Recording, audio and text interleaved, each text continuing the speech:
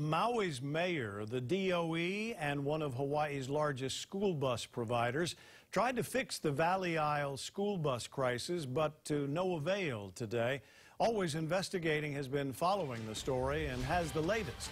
Gina Mangieri, wearing her Go Farrington dress, joins us now. Gina? That's right, Joe. It's still at a stalemate with a veteran Oahu company that's new to Maui defending its territory in the midst of a staffing shortfall, while the displaced competitor tells the DOE and now the mayor that they could handle a handed-over contract. Kids without rides or certainty on their routes are stuck in the middle. Some Maui bus routes have been suspended or consolidated in areas where vendor Ground Transport said they don't have enough qualified drivers yet. Maui Mayor Alan Arakawa and several DOE representatives and Roberts Hawaii met on Maui this afternoon to see if Roberts could take over. I think one of the main things that DOE was making was basically communicating to us that even if we help them out on Monday, Tuesday, Wednesday on a daily basis with no contract, that it might even be them interfering with the current contractor. The DOE told me this afternoon there are too many legal obligations for outside parties to engage. It's disappointing, but this is the reality. The DOE referred parents to use the county's bus system in the interim, but the mayor says Maui Bus cannot handle an influx of hundreds of students with a couple of our 30-passenger buses, and he's strongly urging parents to make other arrangements for next week.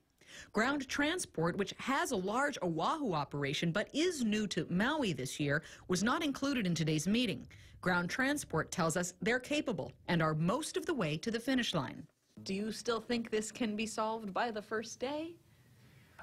I think realistically, I think you're not going to have all of the drivers for every single route right on the first day. We have several applicants that are currently that's going through the process right now, and I'm going to say somewhere around 15 or 20 of them that are going through, but of course they don't have a CDL license, so they have to be upgraded, and you're talking about maybe about 3 weeks or so, three and a half weeks. Will that group then satisfy all the drivers that you need for the school year? Absolutely.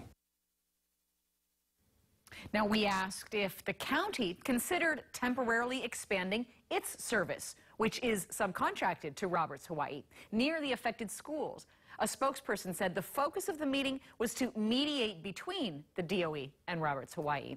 We'll keep an eye on if there are any more changes in the final days between now and next week's start of the school year.